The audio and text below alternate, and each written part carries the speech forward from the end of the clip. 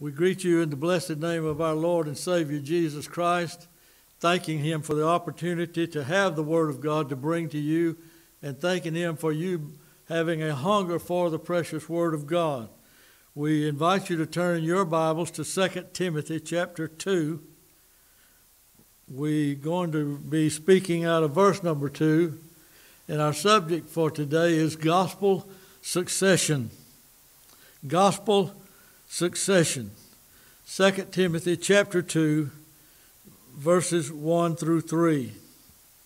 Thou therefore, my son, be strong in the grace that is in Christ Jesus, and the things that thou hast heard of me among many witnesses, the same commit thou to faithful men, who shall be able to teach others also. Thou therefore endure hardness as a good soldier of Jesus Christ. So that which you, Timothy, a pastor, have heard of me, an apostle, you commit it to faithful men, and they will be able to teach others also.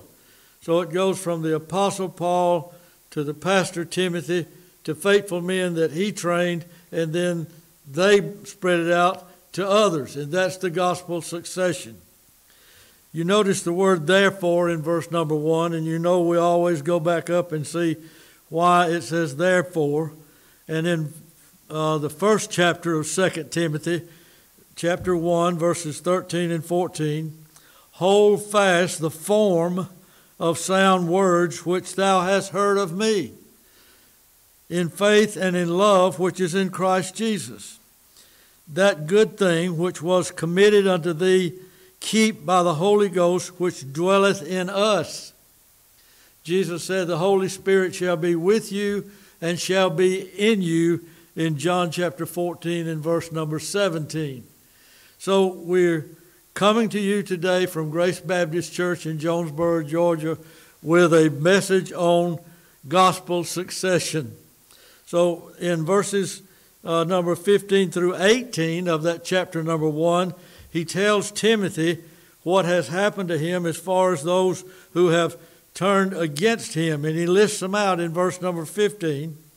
Then he lists out one who was faithful to him and even sought him out as to where he was imprisoned in Rome. And he said he was not ashamed of my chain. He was chained up in that jail. And so he said he sought me in Rome diligently and found me. And so then he goes on and said, now, Timothy, these are the things that's going to happen to you as well. Therefore, my son, be strong in grace that is in Christ Jesus. So he says, this is what you're going to have to deal with and put up with and contend with. You're going to have Satan come after you with those who are hypocrites and who want to destroy the Word of God, who are jealous of you and your gift, and they will oppose you. But there will be those who will seek you out and will encourage you. And he said, so whether it's one or the other, therefore, you be strong in the grace that is in Christ Jesus. And he said, endure hardness as a good soldier. So he said, that good thing that is committed unto thee. Now that good thing that was committed unto him by the Holy Ghost, which dwelleth in us, the apostle said, is the gift of the ministry, the call of God to the ministry, the call of God to salvation, first of all, and then the call of God into the ministry. And he said, that good thing that's in you, he said, keep it. Now, he understands and knows that through many dangers, toils, and snares we have already come. It's hard to continue on with people standing in your face and contending against you and blaspheming you. So he says, I want you to keep it by the Holy Ghost, which dwelleth in us. You're not going to be able to do this of yourself. You're going to have the Holy Spirit that put this good thing in you to be able to keep it for you. He gave it to you, and He will keep it in you. 1 Timothy chapter number 1 and verse number 11. according to the glorious gospel of the blessed God, which was committed to my trust. He said, so God committed this gospel to my trust. I'm going to have to be the one to answer for it. I'm going to be the one that has to contend for it. There's not going to be anybody else that can do it for me. There'll be some others that can do it with me, and they can contend for their faith, but nobody can keep this ministry that God has given me except the Holy Ghost in me personally. Then in 1 Timothy chapter 6, 1 Timothy chapter 6, verse 20 and 21, O Timothy, keep that which is committed to thy trust. He said, I'm having to keep that which God entrusted me with. But you're going to have to do that for yourself. Friend, it's a personal battle. It takes personal determination to continue on in the ministry.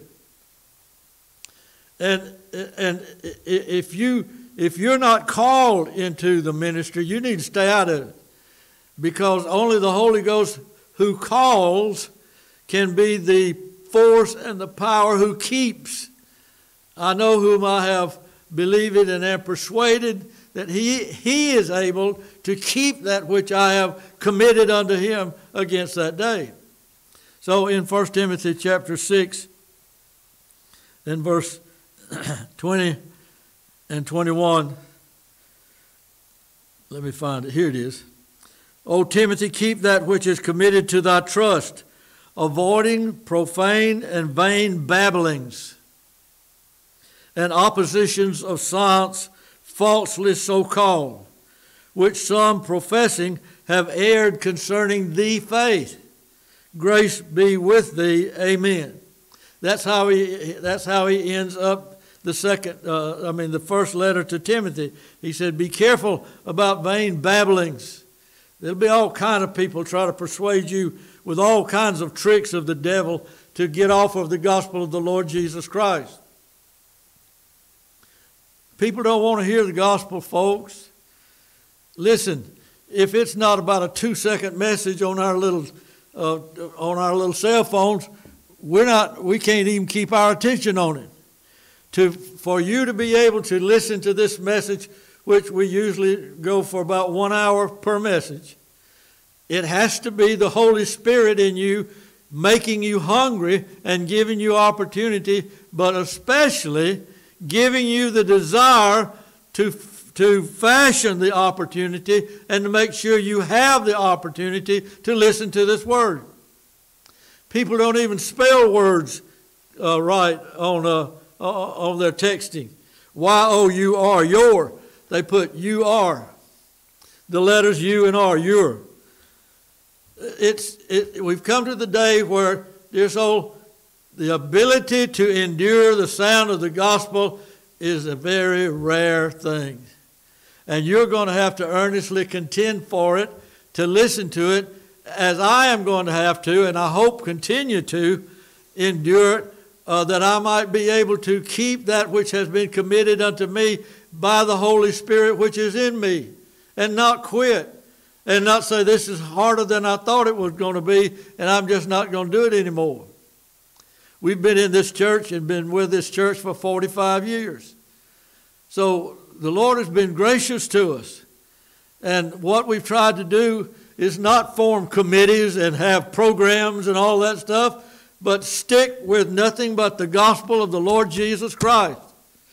That's what's been committed to us from God.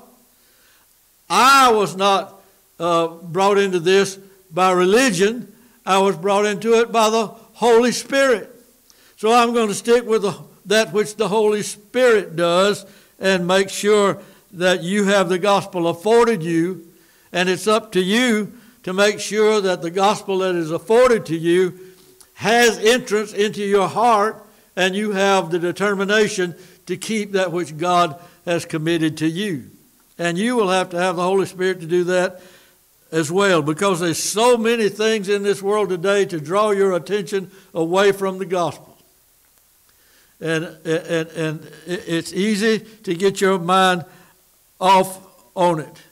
Now, it's not by legal appointment. In the book of Amos, chapter 7, the book of Amos, chapter 7, Amaziah was the White House prophet. He was the popular preacher. And Amos was a little old country boy. He was a picker of sycamore fruit. And he goes up to Bethel and preaches the word of God according to God's direction. God told him to go preach there. But the preacher up there didn't like it. So Amaziah goes and tells the king. And he gives the king all kinds of false information about Amos to try to run him off. And we take up with that in Amos chapter 7 and verse number 12. Also, Amaziah said unto Amos. Now here's what you're going to have to contend with. Those who are brought forth by religion will come up against those who are brought to this by the Holy Spirit. Men do not like, people do not like God-called ministers. It offends them. It shows them up. The God-called preacher has the Holy Spirit to be his wisdom. And so there's great wisdom that comes from God through that God-called minister, but those who are just denominational bellhops, they can't contend with that. They can't match that kind of preaching because it's really not Amos that's doing it. It's the Holy Spirit in Amos. And you can't get any better than that. So Amos 7 and verse 12. Also Amaziah said unto Amos, O thou seer, S-E-E-R. He said, oh yeah, you're some great spiritual mystic, you know. He said, go, flee thee away unto the land of Judah. Get back out there in the country. You're a rustic old country boy. You don't belong here in the city of the king. Go back where you come from. Flee thee away into the land of Judah, and there eat bread and prophesy there. You're just up here trying to have a better piece of bread to eat. You're just here trying to put a feather in your cap. They will have all kinds of lies to put out on you, and they always know how to live your life for you better than you do for yourself. Of course, they're not living their life very good for themselves, but they can always tell you how to live your life for yourself. So he said, go flee to the land of Judah, go back into the country, and eat your old barley bread there. You're just up here trying to make a better living. But prophesy, this is verse 13 of Amos 7, but prophesy not again any more at Bethel. Listen, for it is the king's chapel, it is the king's court. Now listen, country boy, you with your rustic clothes, what are you doing up here with your bad language? You know, and trying to preach, all you're trying to do is horn in on the goods that are around here because this is the king's city. This is the king's court. You don't belong here. Now, how do you deal with that? Amos chapter 7, verse 14. Then answered Amos and said to Amaziah, I was no prophet. You're right. My daddy wasn't a prophet. My granddaddy wasn't a prophet. I didn't get this by natural succession. I didn't get this by religious appointment. I was no prophet, neither was I a prophet's son. But I was a herdman and a gatherer of sycamore fruit. I'm a country boy. I just took care of the flocks, and I picked the sycamore fruit when it was in season. You're right. So he admits to that. But listen at the next verse. And the Lord took me as I followed the flock. And the Lord said unto me, the Lord took me, and the Lord said unto me, go prophesy unto my people Israel. And then what does Amos do? He preaches to it. He said, now therefore hear thou the word of the Lord. This ain't my word, Amaziah. I know you get them real flowery speeches and get up there and the king just loves you because you decorate his court with your flowery language, and you compliment the glories of his court. But I want to tell you something. God called me. God sent me. So you hear the word of the Lord. And God begins to speak through Amos. Now therefore hear thou the word of the Lord. Thou sayest, prophesy not against Israel, and drop not thy word against the house of Isaac. Therefore thus saith the Lord, thy wife shall be an harlot in the city, and thy sons and thy daughters shall fall by the sword, and thy land shall be divided by lion, and thou shalt die in a polluted land, and Israel shall surely go into captivity forth of his land. Hard message. Took a determined man to preach it. And when the White House prophet came to him with all of his rings, and he's the bishop and the pope and all of his flowing robes and with the authority of the king behind him and all, and comes up to this country boy, it's hard on a man standing in a face like that and tell him this is what's going to happen to you individually because you're denying the word of God and you're trying to run me off, and I'm the only one preaching the word of God around here. But the one thing that you find in the book of Acts over and over and over again is that the apostles preached the word of God with boldness. There comes a determination not from the truly God-called man, but through the truly God-called man, of boldness, and stand in the face of hell itself and say, thus saith the Lord. That's what happened.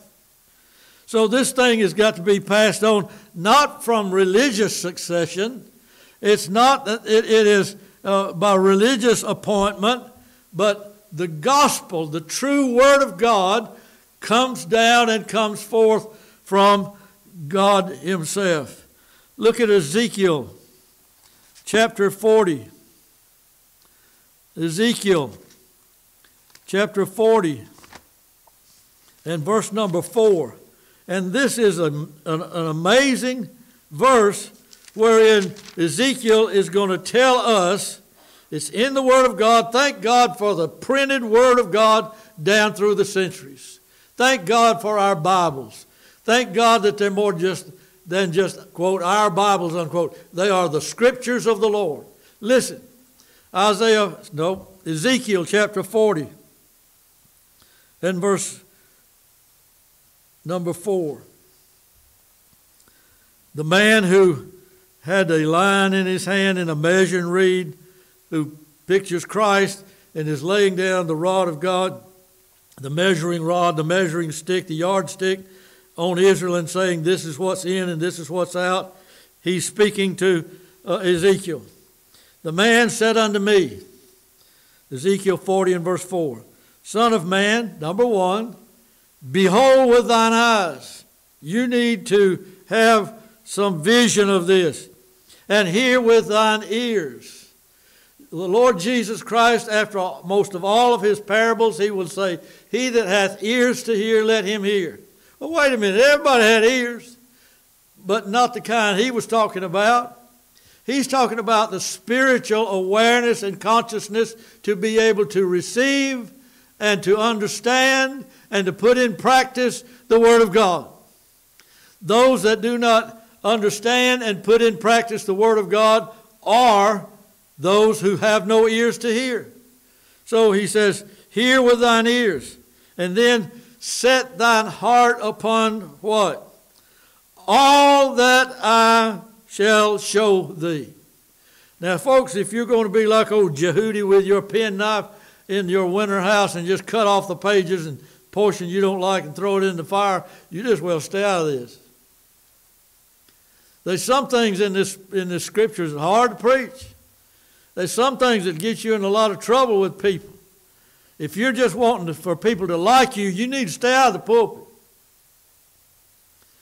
Jesus said, you shall be hated of all men for my name's sake. Let me ask you something. Name me all the churches in your community that you know of that everybody hates them?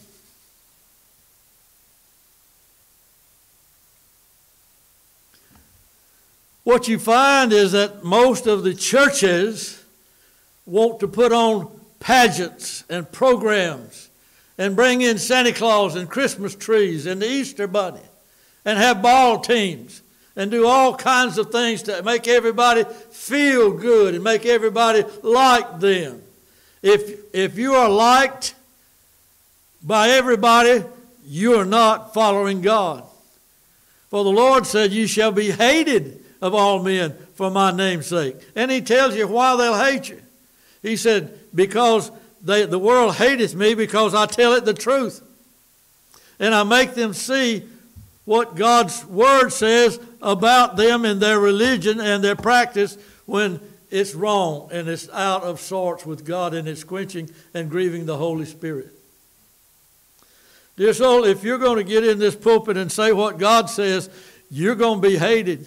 And you're going to have to be told by the Apostle Paul, like he told Timothy, these are the ones that hated me and wouldn't have anything to do with me. This is the only one that came to me in Rome and didn't and wasn't ashamed of my chains. You're going to have all that. And so he says, set thine heart upon all that I shall show thee. Listen. Why? For the intent that I may show them unto thee art thou brought hither. The reason that I bring you here is to give you an understanding of thus saith the Lord. But that's not all. The reason that I brought you here to let you set your heart upon and understand what God is showing to you personally. He said, you are to declare, listen, all. You are to declare all that thou seest to the house of Israel. You can't leave anything out. But you say, if I preach that, it will offend them. Then either get out or get in. Either say it for the glory of God with compassion in your heart, knowing that you also have the flesh and the sinful nature yourself, and praying for yourself and praying for the people, and with compassionate heart, tell them what God said and don't hold back. You can't edit God's word. You can't go soft on something that God goes hard on. You need to say what God said in the way that he said it. And listen, if it cleans out your church, you didn't really have a church. If they are the people of God, then they will thrive on it.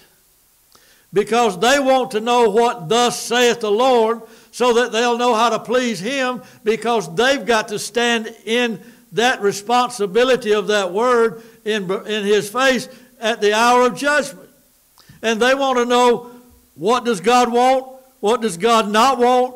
Tell me the truth. Give me the word of God. Don't hold back.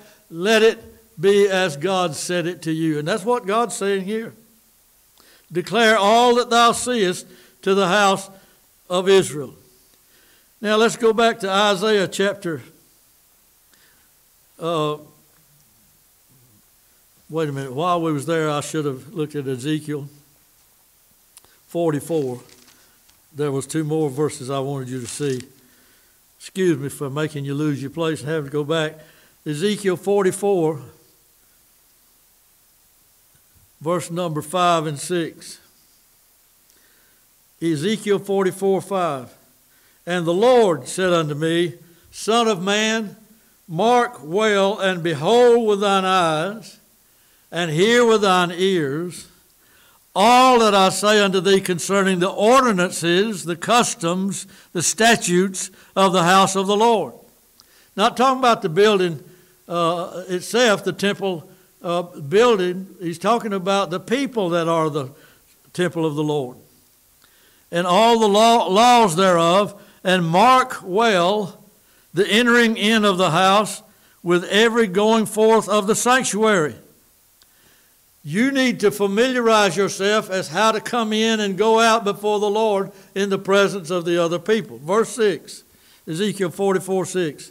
And thou shalt say to the rebellious, even to the house of Israel. That's who he was talking about in verse number 5. The rebellious, the house of Israel. Thus saith the Lord, O ye house of Israel, let it suffice you of all your abominations, in that ye have brought unto my sanctuary strangers, uncircumcised in heart, uncircumcised in flesh, to be in my sanctuary to pollute it. Even my house, when you offer my bread, the fat and the blood, and they have broken my covenant because of all your abominations. And you have not kept the charge of mine holy things, but you have set keepers of my charge in my sanctuary for yourselves. Now, since Ezekiel preached that, somebody's going to lose their job. Well, my son-in-law, he's having a kind of rough time, and let's make him the keeper of the doors of the house of Israel. It has a little, has a little salary with it. It'd help him out. Well, wait a minute. That man lives in sin. Well, everybody does. So let's give this job to my son-in-law. There you go. Here we go. Now the preacher's got to stand up there and preach against it and say, you have brought people in that are abomination to me, and they are just keepers of the doors of God because you wanted them. They're not that which I want, but preacher, you got to get up there and straighten that out. Do you think he's going to be very popular? I guarantee you they're going to call on a vote to vote that man out. It always turns that way. So he says, here's what I want you to do. You get up there and tell them what I said. Now let's go to Isaiah chapter 50 and verse number 4. This is a precious verse to me. I remember when God gave it to me, and it encouraged my heart so much. Isaiah 50 and verse 4. The Lord God hath given me the tongue of the learned. Where'd this man learn letters? He don't know anything. One of the hardest trials I ever had to go through was a man who called himself our brother that had a college degree and said he was a preacher, and all he knew how to preach was soul winning. And when he heard me preach, he set himself against me and said, I'm not going to listen to some southerner who has no education. That's what Amaziah said to Amos. Go back to where you come from. You don't have any education. You don't have even the right clothes to be up here in the king's city, in the king's court. He said, listen, it doesn't matter about outward appearance. The Lord looketh on the heart. God told me to come say this, and I'm not going to listen to you because me and you are going to be standing in the judgment with God judging both of us. I ain't listening to you. I'm going to do what God told me to do. And here it is. God will take care of it. How did you come to be able to minister the word of God? The Lord God hath given me the tongue of the learned, that I should know how to speak a word in season to him that is weary. He awakened mine ear to hear as the learned. Dear soul, these guys were said to be ignorant and unlearned. Look at Acts chapter 4. I'm going to quit calling out the wrong scriptures, I hope, in a little while. Acts chapter 4 and verse number 13.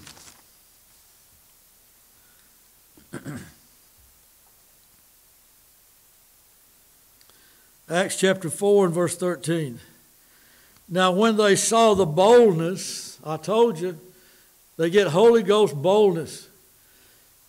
And when they saw the boldness of Peter and John, and perceived that they were unlearned and ignorant men. The reason they perceived that they were unlearned and ignorant is that they hadn't been involved in the school of the Pharisees. Oh, you're not like us. We have our phylacteries that are long. We love the uppermost room in the synagogue. We love to be called rabbi by men. And y'all are just poor white trash. You don't know anything. You hadn't been schooled by us. You don't have a class ring like we do. Listen, they perceived that they were ignorant and unlearned. They marveled. That's why God chooses the base things and the foolish things and the things which are not. 1 Corinthians chapter 1. That no flesh should glory in my presence. That if you're going to glory in anything, you say, well, I know that guy never even went to college, never went to school. He never went to theology school, never even took a theological course. He don't know anything. But listen at the gracious words that come out of his mouth. For the Lord God hath given him the tongue of the learned, that he may speak a word in season to him that is weary. He can tell you your heart, although he doesn't know that he's telling you your heart. How many times have I had people come up to me and said, preacher, that's exactly the word that I needed. It was exactly that word that was fit for the condition that my life is in right now. I had cried out to God and prayed to God to help me, and he helped me through that message today. They walked away thanking God for it, and I still don't know what it was. I just said what God told me to say. Gave me the tongue of the learned. Listen. Now when they saw the boldness of Peter and John, and perceived that they were unlearned and ignorant men, they marveled and took knowledge of them, they took notice of them, that they had been with Jesus. Isn't that precious? They don't have a sheepskin to show them. And I only know of one preacher that after he graduated from seminary, later he went back and took his diploma back and gave it to him and said, this is of no use to me. I don't know why I wasted my time coming here. I got to, like Paul, had to go out in the desert and get rid of all this stuff y'all taught me so that I might learn the gospel as I sat at the feet of Jesus. Honest man, good man. Thank God for him, God rewarding him with the ministry that he has now. They were ignorant. They were unlearned. But it caused the Pharisees to marvel because they spoke the word of God with boldness, with authority. And they took knowledge of them. They took note. These men have been with Jesus. Dear friend, that's all I want you to know about me, that I have been with Jesus. Hopefully that's all you will know. The book of John, chapter 7. The book of John, chapter 7, and verse number 14. We're talking about gospel succession. John, chapter 7, verse 14. Now about the midst of the feast, Jesus went up into the temple and taught. And the Jews marveled, saying, how knoweth this man letters, having never learned? Same thing. He hadn't been to any of our schools. The word letters is the same word scriptures in 2 Timothy 3:15. It's the same word writings in John 5:47, which is referring to the law. And he says, how knoweth this man letters, having never learned? Now, having learned from traditional religion will make you wrongly divide the word of truth. The only one who can help you rightly divide the word of truth is the one who wrote it to start with, and that's the Holy Spirit. You will do better with your scriptures in your hands and the Holy Spirit in your heart, and you on your knees crying out to God, Lord, take the veil away and let me see that which you're saying here. Jesus said, my words are spirit and they are life. I don't want them to be otherwise. Let them be life to me. But if I am to see them in the way of life, then I have to understand the spirit of the word. The scriptures say of itself, the letter of the law killeth. It's the spirit of the word that quickeneth or giveth life. So he says, how knoweth this man letters, having never learned? Now John 7 verse 16. Jesus answered them and said, and this is the same thing I can tell you, my doctrine is not mine, but his that sent me. Dear soul, I'm an ambassador of the gospel sent by God to tell you what thus saith the Lord. I'm not authorized to say whatever I want to. I'm not authorized to say what you want me to say so I won't get in trouble with you. If I am of God, I will stay in the vein of that which God hath called me, and that is, tell them all that thou seest, Ezekiel 40 and verse 4. Declare all that thou seest to the house of Israel. How in the world are we ever going to have a true church with true gospel preaching who are in the truth of fellowship with Jesus Christ if the man of God doesn't do what God said? Jesus Christ himself said in John 7:16, my doctrine is not mine, but his that sent me. Now listen, if any man will do his will, if you will submit yourself in obedience to Christ, that's the only way you're going to be able to understand the scriptures. If you're living a life that is condoned by religion, and you can pretty much just do whatever you want to, you're never going to understand the scriptures. So he says, if any man will do his will, he shall know of the doctrine. Awareness of the truth requires obedience to the truth. That's exactly what God is talking about. Obedience to the truth. Let's go back to Matthew 28. The book of Matthew, chapter 28, and read you a verse that's often quoted, but it's never really applied. It's often quoted, but it's not understood as anything that should really be adhered to.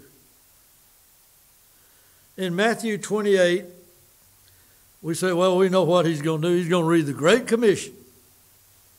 Well, I'm going to do more than that. I'm going to read Christ's word, not just your form of religion.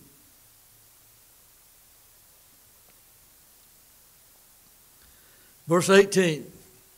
Can't read Matthew 28, 19, and 20. You can't do it. It's wrong to do it. That's wrongly dividing the word of truth. There's a word therefore in verse number 19. You got to go back and find out what he's talking about. Because of this, therefore. So let's read verse 18. And Jesus came and spake unto them, saying, all power, all jurisdiction, all authority is given unto me in heaven and in earth. Think about it.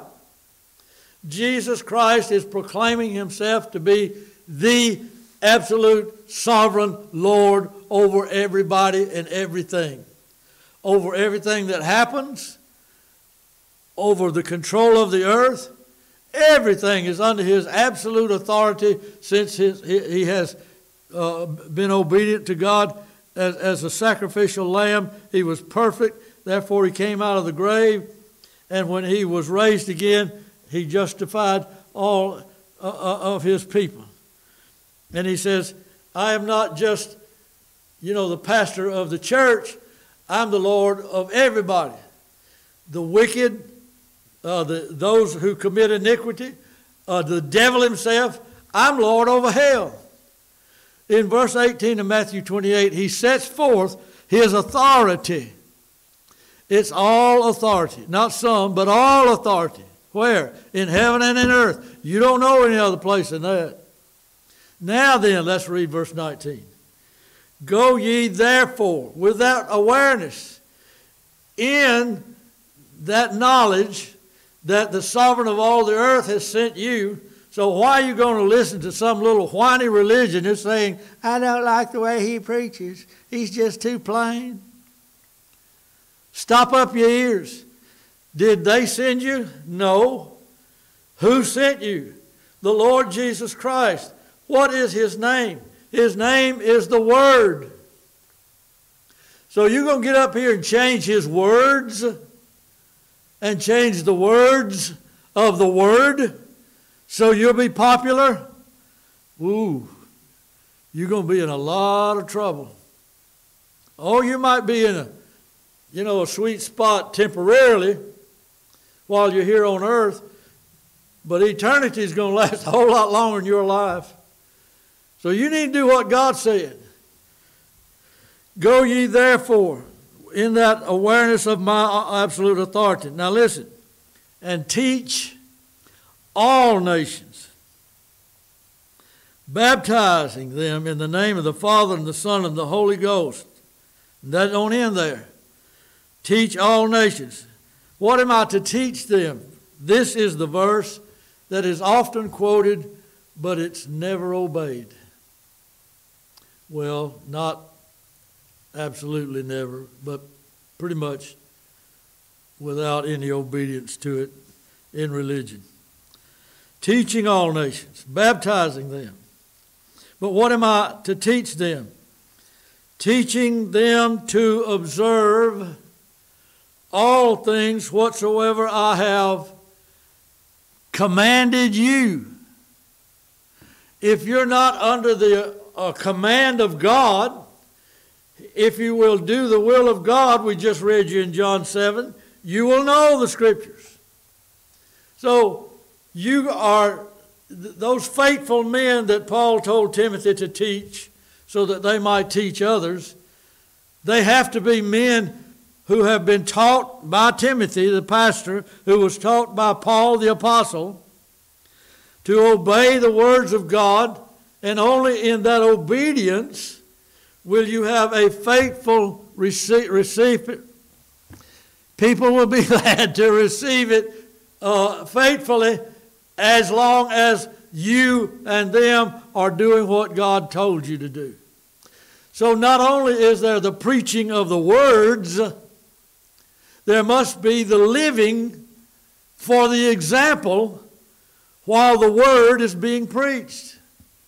You don't teach them anything other than that which I have commanded you. So while you are obeying and do what God said, you teach them.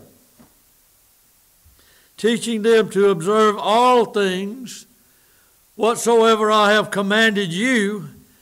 And in that context, and in that context alone, behold, I am with you all the way, even to the end of the world. Amen. The succession goes from Jesus Christ to those he calls and makes them understand his absolute sovereignty, and then his command to teach by living right before God and preaching the Word of God yourself. And then they will receive the Word of God, because only they who do his will know the gospel, will know the doctrine. You can't know the Word of God, and you can't understand and perceive the Word of God in an unholy and an ungodly lifestyle. That's the way it is. How in the world can God get his word into a heart sitting in the middle of a congregation and somebody else and some others not get a single understanding of it? Because that one individual is doing what God said, seeking the Lord, seeking the Word of God, seeking the truth, wanting to know God, proving it by doing what God told him to, and therefore that word preached goes deeply into his heart and gives him a spiritual understanding. While the rest of them just wonder why that preacher don't hurry up and get through, because I need to be first in line at the steakhouse. So that preaching of the Word is made effectual by the Holy Spirit into those that God grants the privilege and the opportunity and responsibility to live godly and holy and soberly and righteously in this present world. They will benefit by the gospel. That's how it's passed on. You do God's will. Those who are given to preach, who are called of God, it is the gospel is passed on to you by his obeying the Word of God and preaching it to you with your determination to obey the Word of God and to receive it as from the Lord. Romans chapter 1. The book of Romans, chapter number 1, verses 16 and 17.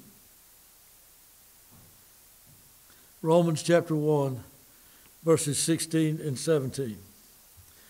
For I am not ashamed of the gospel of Christ, for it is the power, the dynamite of God unto salvation to everyone that believeth, to the Jew first, and also to the Greek. For in that gospel is the righteousness of God revealed, watch it now, from faith to faith. The one that's preaching it has faith in the Lord Jesus Christ. He has been given the gift of faith that was once delivered to the saints. And he's walking in that faith, living in that faith, and preaching the Word of God. And it goes from the one who has faith to those who want to hear the Word of God and want to know the Word of God.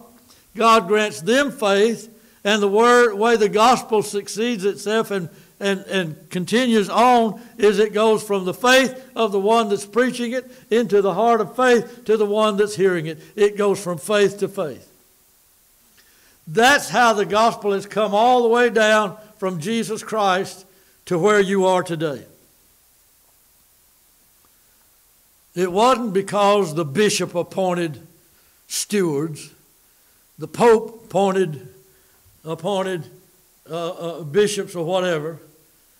It was because Jesus Christ granted faith and obedience to one, Timothy. He got it from one who had faith and obedience, the Apostle Paul, and it went from the Apostle Paul's faith to Timothy's faith. And what was he going to do with it? He's going to commit it to faithful men. Why? So that they may teach others also. From the apostle to the pastor to the people that the pastor's preaching and teaching to the ones that will hear them. Gospel succession goes from faith to faith and faith to faith to faith. That's how that has come all the way down to us. That's the way that it is. 1 Peter chapter 1. These are some most blessed verses.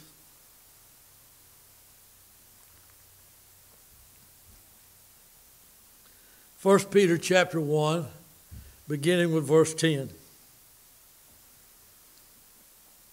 You know me, you got to read verse 9. Receiving the end of your faith, the result of your faith is the eternal and total salvation of your souls. All right, verse 10. Of which salvation the prophets in the Old Testament, this is how the apostles received the gospel. Of which salvation the prophets have inquired and searched diligently, who prophesied of the grace, watch it now, not that should come to them, but prophesied of the grace that should come to you. So the Holy Spirit gave it to the prophets, and the prophets preached it diligently, inquired and searched, and gave themselves to finding out everything they could by the Holy Spirit so that they could prophesy of the grace that was coming to you. Verse number 11. Searching what? That is, searching to whom or when this was to come. Searching what or what manner of the time the Spirit of Christ which was in them did signify, when the Holy Spirit testified of the glory that should follow.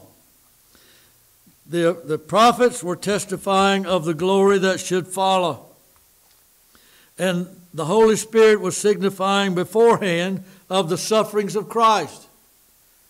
Every time that Israelite took that bullock or that pigeon or that lamb to be slaughtered, there was a picture of the sufferings of Christ, and that which the Israelite received was an awareness that he had obeyed God and God's wrath was not on him, and that lamb's blood, that innocent blood, was that which gave him that release.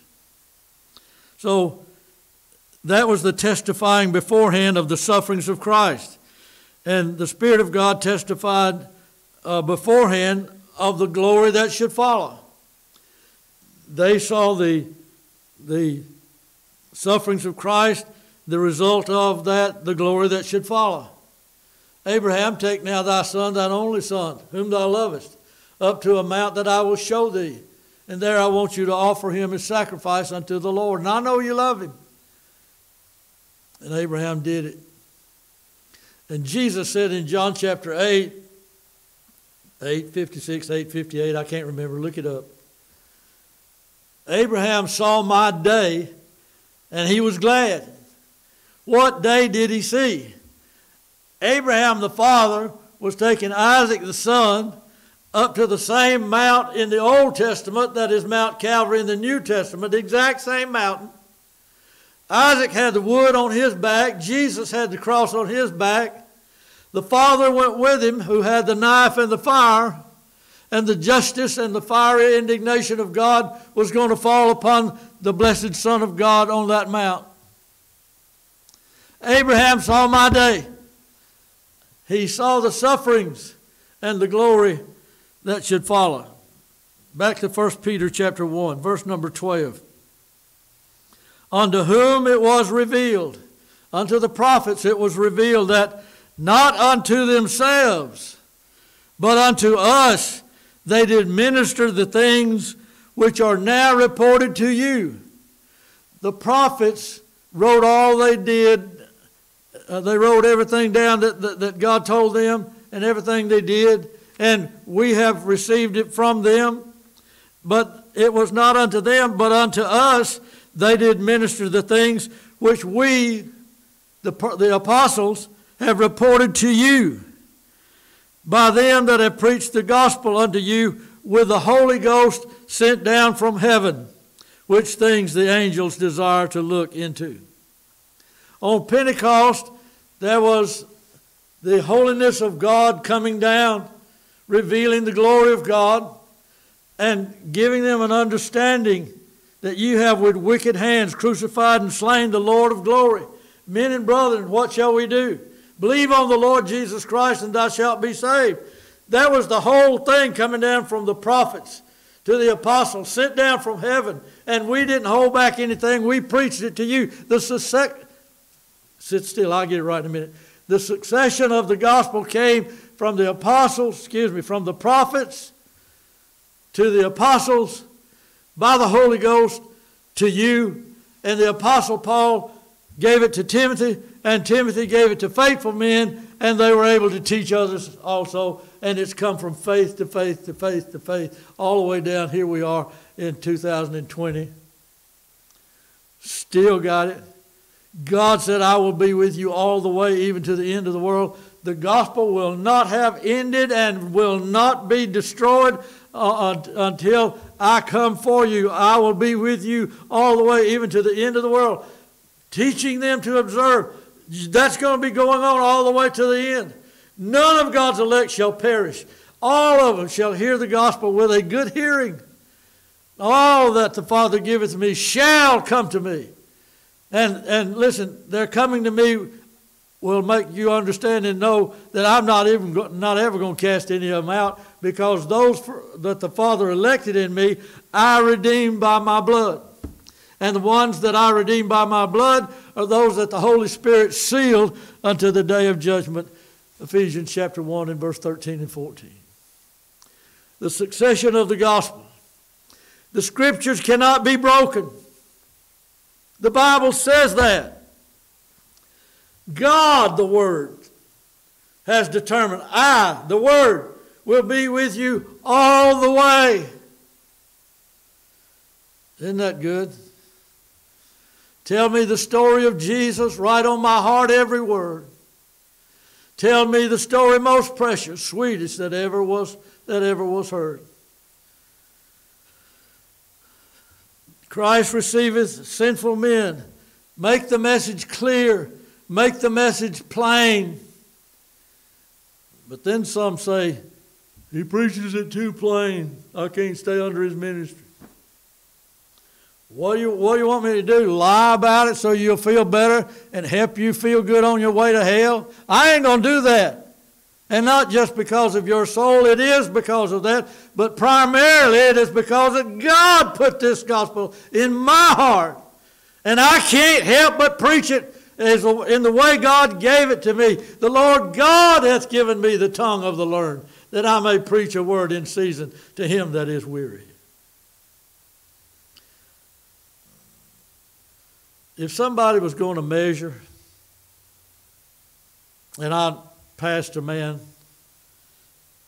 out in his yard with a crew of carpenters who had already poured the foundation, and they were putting up the 2x4s, and it looked like it was going to be a single-car garage. Now, that man, the one thing that he has to have for all those workers to be able to be on the right course of building this thing is they have to have a proper rule. Whether it's a yardstick or a ruler or a 50-foot tape, whatever it is, it has to be accurate. And so if people don't measure up, I'm not going to cut off a few inches of my ruler just so it looks like they're okay. This thing, he said, take that line, that reed, and lay it down on the house. It will show you two things. Is it straight? And where the house starts and ends. Everything outside of that ruler, that measuring reed, is not right with God. Everything inside that measuring reed is that which is right with God. We must have a proper measure to go by. And as far as I can see, with all my soul, the measure, the rule, is the Word of God given to you undiluted, unchanged, and whether it stings or whether it hurts or not, give it to you the way God gave it to me so that it might continue to pass on and it might continue in its succession from faith to faith. Our time is gone. There's a lot more to see. And I trust God will help us as we continue in our next course to see more of the gospel succession. Thank you for your prayers.